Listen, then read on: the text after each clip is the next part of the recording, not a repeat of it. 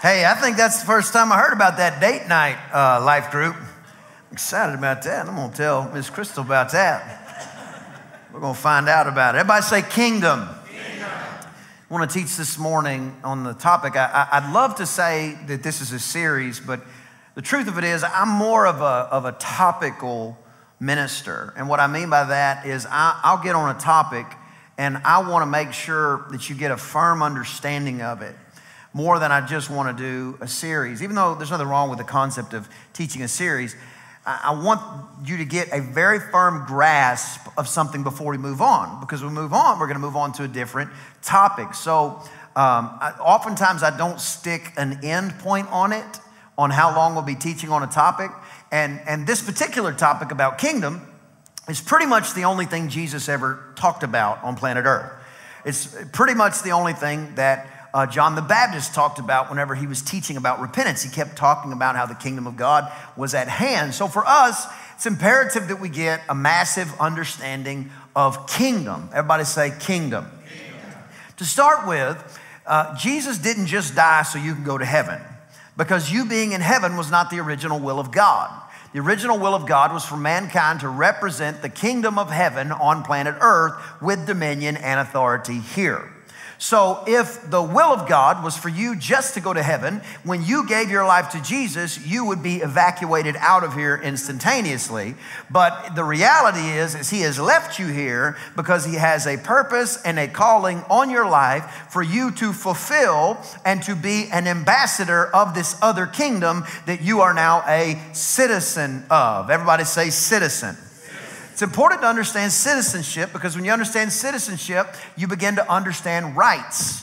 So for instance, in America, we have the Constitution.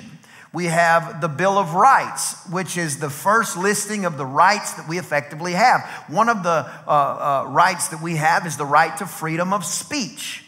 That is not the case all over the planet. So it is related to two different things. It's related to your rights are related to your position, and it is related to the precepts allotted by the kingdom that you are a part of. I'm going to say that again because it's a bit of a mouthful. They are related, your rights are related to your position, and they are related to the precepts that are allotted by the kingdom that you are a part of. Let me give you an example. So in America, we have freedom of speech. I think it's an absolute disgrace, but people have been protected that burn the American flag under the concept of freedom of speech.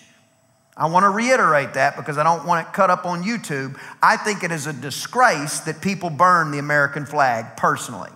Now, that being said, you go into some of these dictator-ruled countries and start burning their flag, and they will light you on fire. Because in America, you have certain rights that are predicated on your position, and the precepts or regulations or normalities that are brought about by the kingdom, or in America's sake, the republic or the democracy that you are a part of. So if you start trying to declare the rights of an American when you are in another country, you could really have some bad things happen. Does that make sense? In America, you can say almost anything and you're protected under the right to freedom of speech. But if you get, and for instance, this is just an easy one, there are countries that are ruled by what they call Sharia law. It's the Islamic, really hardline law. And if you say certain things, you won't just get arrested. You can be beaten. You can be sentenced to hard labor just for what comes out of your mouth. So in other words, you could be an American, listen, in a different country, and in America you have these rights. But when you get into this other kingdom, now all of a sudden those rights are no longer afforded to you because you are in a different position. Right now I'm in College Station, Texas. But if I were to go running my mouth in a country that talked about or that enforced Sharia law. I could not just claim the fact that I'm American because my position, you hear what I'm saying? My position would be different at that time. I would be positioned in another country. So now I am subject to that country's regulations or precepts. But while I'm in America, there are some beautiful rights that I have. So that gives us a little bit of a picture. I want to talk to you, though, not just about America. I want to talk to you about the kingdom of God. Because when you are a citizen, somebody say citizen, when you're a citizen of the kingdom of God, you got some rights in this thing. But here's the deal. Your rights are predicated on your position, and they are predicated on the precepts that the kingdom that you are a citizen of dictates. In other words, if you're not in the kingdom, but you start trying to declare your rights as a citizen, you will be surprised. Matter of fact, Jesus went about, the Bible says, and if somebody was possessed by the devil, Jesus would walk to them and just say, hey, devil, get out of them. And he would evict the enemy. And the reason that those demons want to get into a person and possess them is because demons do not have any dominion on planet Earth. People do.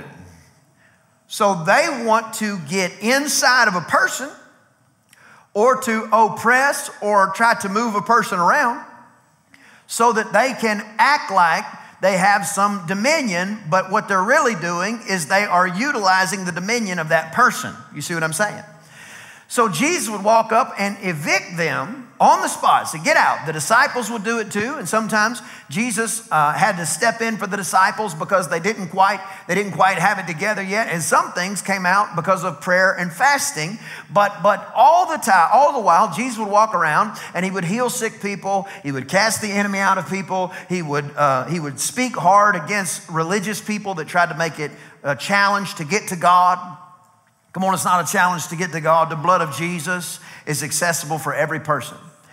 But what you would find later in the scripture in the book of Acts is some guys were watching the disciples cast out devils, and they decided they were going to do it. So they walked up to this guy who was possessed by the devil, who was beating everybody up, doing a bunch of crazy stuff, kind of like a terrorist. And what happened is they say, hey, in the name of Jesus, get out. And they looked at him and said this. They said, Jesus, we know. And Paul, we know. But who are you? In other words, I'm not certain you're a citizen of the kingdom you're trying to represent. Because you can know the God of the Bible, you can know the Bible of our God and not know the God of our Bible. The Bible is not a spell book. Come on, somebody. Come on, it's not a book full of mysticisms that you can tap into. No, the first thing that has to happen is you got to get yourself positioned as a citizen of this kingdom. Let's give God a hand of praise right there for giving us access to the kingdom of God. So you got to get yourself positioned as a citizen of this kingdom. Well, how do you get positioned? Well, in America, if you're born in America, let me tell you something. You're an American. Same in the kingdom. When you get born again into the kingdom of God, you are a citizen of the kingdom of God. Now, and a kingdom has borders. Let me tell you where the kingdom's borders, the kingdom of God's borders stop. They stop just past wherever you're standing. In other words, everywhere your foot lands, you own it. Everywhere you go, God goes with you. Everywhere you go, God goes before you. In America, if you get over close to the Atlantic, you better watch your mouth by the time you get over to the other side. Come on, somebody. When you get to the Pacific, you better start minding what you say before you end up in China, because they'll throw you in jail for what you say in China. But in the kingdom of God, everywhere you go belongs to our God. The Bible says the earth is the Lord's and the fullness thereof. So when you become a citizen, somebody say citizen, a citizen of this kingdom, you realize your position as a citizen grants you some rights, and everywhere you go, you're standing on what belongs to God. So as a citizen, you've got to start standing on those rights. But then not only are you positioned, it's based off of the precepts that the kingdom has allotted. In other words, if you were to decide, I'm going to do everything I want to do contrary to the word, you're now operating outside of the precepts of the kingdom, and the results are no longer promised. Like if you were to bake a cake, if it told you to put in this much flour, this much sugar, this much egg, this much oil, this much baking powder, and you decided just off the cuff that you're going to throw some, Wolf brand chili in it. Boy, it sounds terrible. Somebody just dropped their phone after I said that. I said, my God, I was about to tweet that. Now I'm not. Chili, Wolf brand chili.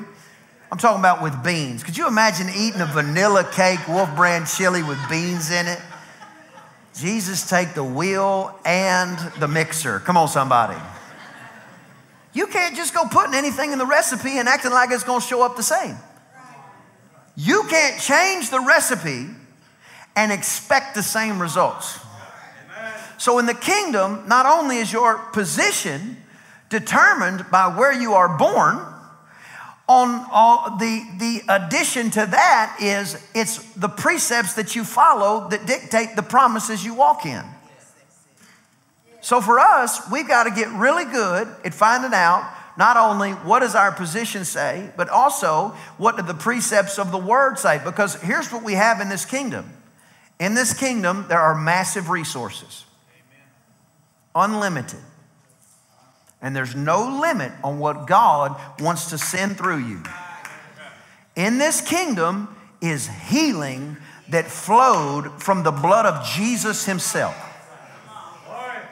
In this kingdom is immediate freedom from drugs and alcohol. Immediate. In this freedom is immediate deliverance from death, hell, and the grave. In this kingdom is immediate freedom from all of your shame. All the things that you did wrong, God's not holding it against you. But we've got to get to the place where we understand our position, and then we begin to get a revelation on the precepts of the kingdom, because the Bible says when that guy tried to throw out the devil, throw out the demon out of that guy, the demon turned around and said to him, he said, Jesus I know, but Paul I know, but you're going to need to show me some ID. And he wasn't a citizen.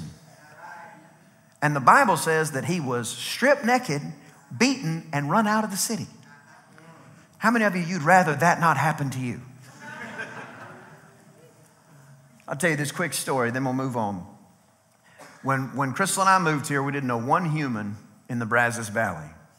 And our plan of action was to follow God. We would walk the streets, try to win people to God, invite them to church, and people began to come. God brought us phenomenal people alongside us that have helped us carry the banner of loving people and pointing them to Christ, and it's been a beautiful season. But when we went to buy this building, oh, by the way, we're about to build another bigger, beautiful building, praise the Lord. But years ago when we bought this building, I remember we were about a month away, and we needed, I think it was like, maybe it was a week away. It was close. We needed like $50,000 more to buy the building. And I remember I had built, y'all know those trifold things you did like science projects with, cardboard, you could stand them up on the deal. I had printed out a calendar that got to the contract closing date. And so I would mark out with a pen every time we went by the day, and I even knew how much we needed on that certain day to stay on track. And let me just tell you, we were nowhere near track, okay? Nowhere near it. So we were sitting there, and it was getting close, and I was like, man, I don't even know. And I was sitting in the living room, and the kids were asleep, and Pastor Crystal was there, and I remember I just felt like I didn't have any faith. I don't know who's ever been there where you just felt like you didn't have any faith. I felt like I was the only woman. I said that, Jake. Everybody's like, what's wrong with that guy? We're going to follow you around, find out where your faith runs out. Praise the Lord. Anyway, so I'm sitting there. I was like, man, I don't feel like I have any faith right now. I just feel, but I know I don't live by my feelings. Like I'm trained that way. You say, who trains you? The Word of God trained me. Come on, somebody. So I said, man, I just don't have any faith. So here's what I did. I said, I'm going to sit down and I'm going to pray until I feel faith. Now, I don't have to feel faith to have faith, but I said, I'm going to do that. If that takes me, 24 hours, I don't care. I know God is with us. I know He's faithful. I'm willing to look like a fool, but I don't want to make Him look like a fool. Come on, somebody. And I said, I'm going to pray until I feel some faith. And I went and we keep some oil in the house because we just believe in the Bible. And so I put a bunch of oil on my hands and I smeared it around like that. And I didn't know what to do. So I just put that big trifold thing on the kitchen table and I just smeared my hands all around it. And all the red and the black from the Sharpies just started smearing. And I just put my hands there and I said, I'm going to pray. But I didn't know what to pray. But the Bible says when you don't know what to pray, the Holy Spirit will pray for you. So I was praying in an unknown tongue, in tongues, in accordance with the book of Acts and many other examples in the Bible. But I was just praying because the Bible also says in the book of Jude, listen to this, that we build ourselves up on our most holy faith, praying in the Holy Ghost. If you pray in the Holy Spirit, if you pray in tongues, you got to know whenever you pray in the Holy Spirit, it's like recharging your battery. You only have so much time with your cell phone before that sucker's got to be plugged in. It's the same thing with your spirit, man. You need to build your faith up, and the Holy Spirit, praying in that unknown tongue, can do that for you. If you don't pray in tongues, you need to ask God for that gift because He'll give it to you as no respecter of persons. But what happens, I was sitting there praying in tongues and just praying and praying. I felt nothing. Come on, somebody. Nothing, not a zilch, zero, not a thing. And after, 5, 10, 15 minutes, I'm sitting there. I guess I'm annoying Crystal because she comes over and I'm really not annoying. She's a beautiful, wonderful wife. And she comes and she puts her hands on top of my hands. And she's praying in the Spirit. So we're sitting there and I'm sitting there. I'm like, Lord, I'm not getting up till I feel some faith. And about the time she touched my hands, something happened to me. And all of a sudden, I'm standing right outside this building, right out here. In the Spirit, something happening. The Bible says God will give you dreams and visions. Best I can tell, it was a vision. So I'm standing there and standing on the pinnacle of this building, which would be kind of right behind me up at the top. Standing on the pinnacle, I can't remember standing or sitting, but sitting there, I see a demon. And if you've ever seen a demon, you don't wonder what a demon looks like. You say, what do they look like? I couldn't describe him if I had to, but I knew it's what it was. How do you know? It was in my knower. You know how you just know some things? So I'm standing there. I've left my kitchen, which is, 15, 20 miles away. And for all practical purpose, I'm standing there. Again, physically, spiritually, I'm not here to try to split hairs. I just knew it was happening. And I'm sitting there. And there's this demon sitting there. And it says to me, who are you? And I thought, oh my God. Because I know the word. Where the demon says, Jesus we know and Paul we know, but who are you? And I was like, oh no, am I unknown spiritually? And all of a sudden, before any more of that doubt could reverberate in my mind, my spirit man said, you know exactly who I am. And all of a sudden, I felt the authority shift. Because when I first saw it, it felt like I was talking to something that had some stroke. But the minute I said, you know exactly who I am, I realized who had the power in the equation. So I said to him, you know exactly who I am, and I'm here to tell you that your time is over. You're not going to rule and reign here anymore. You can tell all your principalities and all the other powers around here that the Brazos Valley is about to have a move of God that the Brazos Valley's never seen. And you're going to go, and you're going to go right now in the name of my King, King Jesus. And he gets up and he starts walking across the sky, headed that way, probably to Caldwell, all you Caldwell people. Now,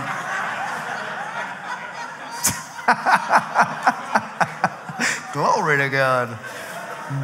Everybody from Caldwell is like, that's not funny, I'll tell you what. I guarantee it. Anyway, goes walking across the sky. And there was a guy I read a lot about, a guy named Lester Sumrall. Lester Sumrall, he was a man of God that would go all over the world.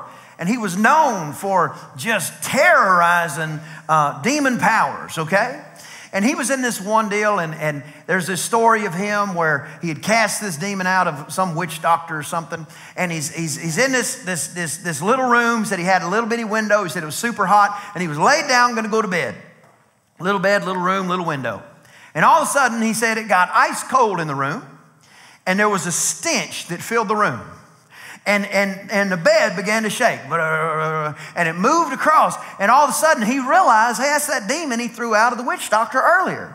And he said, I thought I told you, you don't have any place here. I'm here representing Jesus. Get out of here. And I mean right now. And boom, all of a sudden, the room got hot again. The mosquitoes showed back up. The smell went away. And he looked down, and he realized the bed was moved away from the wall.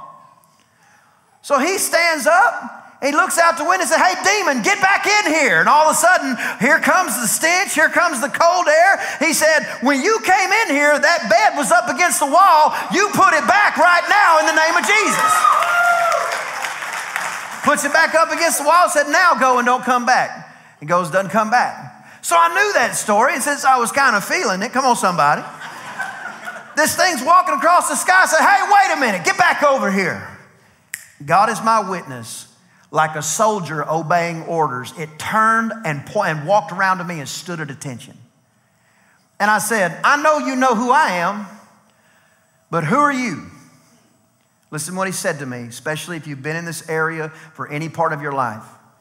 He said, my name is Confusion, and I have ruled here for years. I said, well, you're gone now.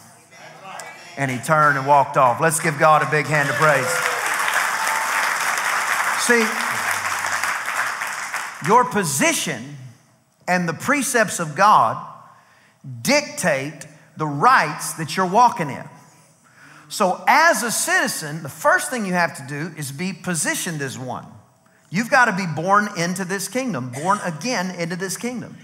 Then you begin to understand and realize your position, or the precepts that God has for you to offer. Because the reality is even when you're in the kingdom and a citizen, the enemy's goal is to get you isolated. The Bible says in 1 Peter 5:8, be sober, vigilant, because your adversary, the devil, as a roaring lion, walks about seeking whom, that means people, whom, a person, whom he may devour. How does he do it? Like a lion. Have you ever seen National Geographic? The lions don't try to jump on the whole herd. They try to find one that's alone. Because a wildebeest is not built to deal with a lion, but 10 of them stomp lions in the ground. So they're trying to find the one thing that's out there by itself.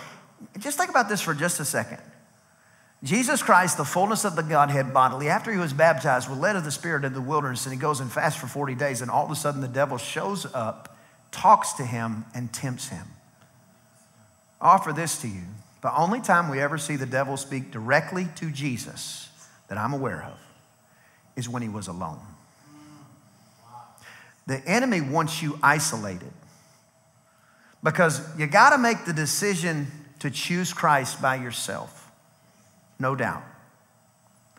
But at the same time, that's the last time you're supposed to live alone. I'm not talking about married, not married. I'm not talking about that. I'm talking about the body of Christ. Because if the devil can get you isolated, he can pick you off. And then you feel like you're the only one. Just be honest with a show of hands, honest to God. I'm going to lift my hand up preeminently because I'm in this. Have you ever felt like you're the only one going through something?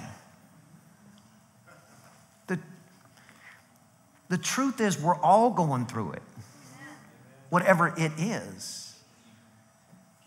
The challenge is to not let what you're going through isolate you.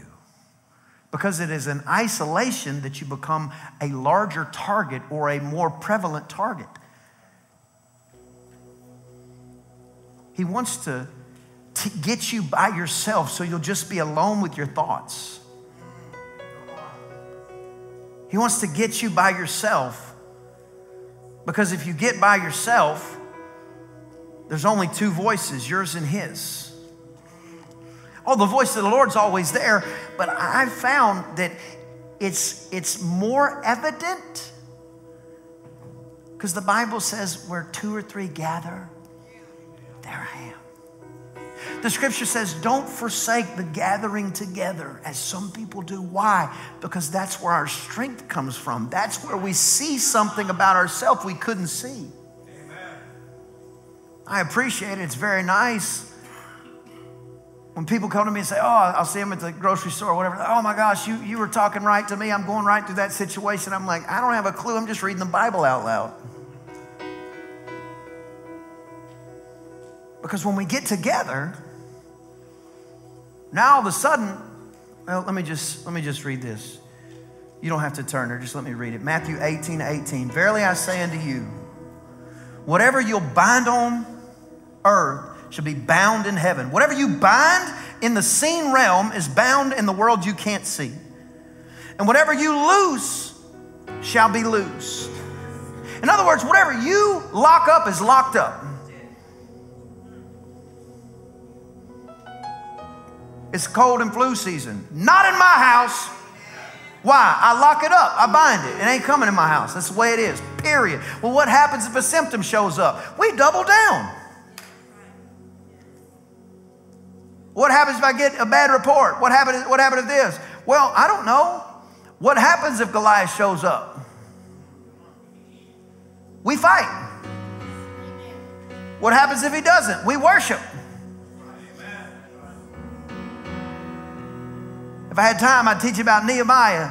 And they had a tool in one hand and a sword in the other. And they were working on the wall. All of a sudden, attack come, and they'd fight for a while. The enemy would run off, and they'd go right back to working on the wall. Because there's some stuff in your life you're going to have to realize you aren't called to live a passive life. But if you get alone, you feel alone. So he says, whatever you bind is bound, whatever you loose is loose. And this is the verse I really want you to hear. Again, I say unto you, here's the thing, that if two of you shall agree on earth as touching anything, somebody say anything. Touching anything they shall ask, it shall be done for them of my Father which is in heaven. In other words, the devil knows that if he can get you isolated, his odds of picking you off are that much higher. And don't get it twisted. Sometimes you're going to have to encourage yourself in the valley. But you make sure that you're not putting yourself in the valley. Because there's some people that are living in the valley when God has an oasis for you already. The devil knows they can get you isolated. The odds of him picking you off are that much higher.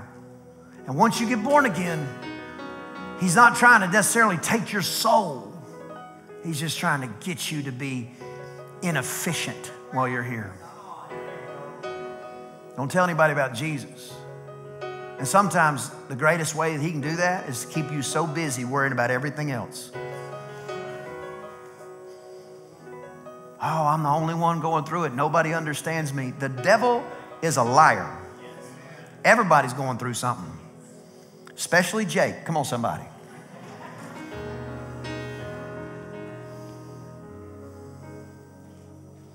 But the other reason, this might be the most important one, I close with this, is he knows if you can get with another citizen and you can touch and agree, you are a nuclear weapon in the spirit. So he wants you out. That's why Jesus said, if there's 100 sheep and one gets out by itself, I'm leaving the 100 because the 100 can help each other. But I'm going to go find that one. I'm going to bring it back to the flock. Because the minute they can get close, now they can touch and agree. And the power of agreement in the citizens of the kingdom of God is outlandishly strong.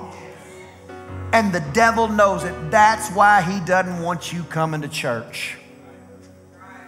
That's why he doesn't want you going to a life group. That's why he doesn't want you grabbing hands with your spouse and praying in the morning. That's why he doesn't want you agreeing with your children that they're going to have favor at school. That's why he doesn't want you believing God with somebody. That's why he doesn't want you touching and agreeing, because he knows if 2 or 3 gather, Jesus is there. And if those believers touch and agree on anything, God our Father is going to make sure that it happens all the way from the throne. So I'll say this, maybe you've never joined a life group. Maybe you say you're too busy. Let me explain something. Everybody in this room and everybody watching online is too busy. To say yes to one thing, you have to say no to something else. So I'm saying this spring, you got to move your schedule around, move it around. But get with believers. Get with those who are like you in that regard. Oh, not to ostracize ourselves from the world, but rather to better prepare ourselves for the time that we are accessing the world. Because when you're alone, he goes about like a roaring lion, trying to destroy. But when you're with other believers, anything you touch and agree on, you can have. Let's give God a big hand of praise right there. Matter of fact, let's stand to our feet.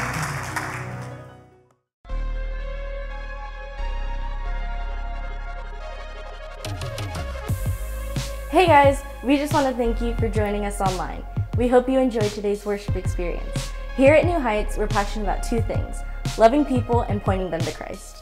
So help us by liking, sharing, and commenting on everything you see come across our social media. It means the world to us.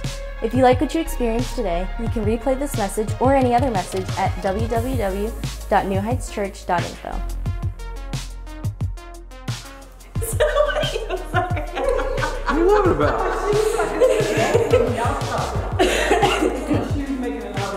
Three.